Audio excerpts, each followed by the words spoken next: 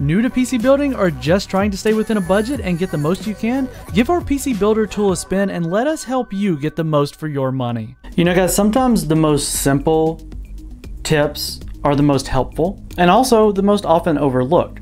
So what I'm doing today is I'm installing a cooler into this case here onto my 3900X, and it's an older cooler. One of the things I like about that old motherboard is that I can use coolers that don't have native AM4 socket support. So this is a 280mm Cooler Master AIO bracket.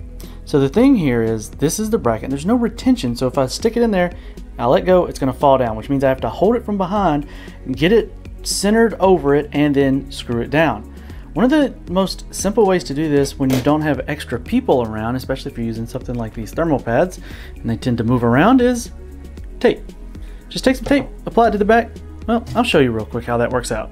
And there it is. I've gone through the massive undertaking of installing the tape.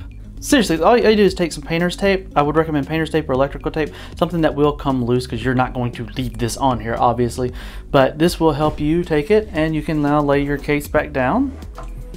And you have your stud sticking up, and there's a bit of resistance there, so you can maneuver it around and get it lined up, drop it right in. Hopefully this helps some newer builders out there. If this is something you've overlooked yourself, let us know in the comment section below. Otherwise, share it with somebody who's building a computer for the first time and maybe dealing with a cooling solution like this.